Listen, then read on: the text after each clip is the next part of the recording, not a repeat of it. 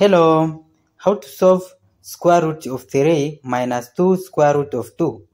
So, first from this expression under the square root, which is 3 minus 2 square root of 2, this expression represents a perfect square, which is a minus b bracket square is equal to a square minus 2ab plus b square.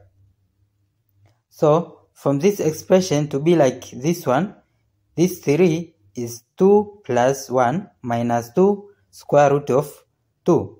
Then it will be 2 minus 2 square root of 2 plus 1. Then from this 2 into square, it will be square root of 2 bracket square minus 2 square root of 2 plus 1 into square is 1 square. So, when you compare this expression and from this rule, in here square root of 2 bracket square and a square, we come to find a is equal to square root of 2 and 1 square and b square, b is equal to 1.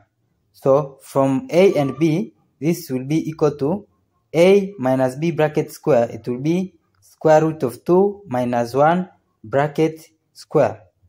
Then, recall this expression was this one under square root. So we will apply square root in here. So this is equal to square root of 2 minus 1 bracket square root.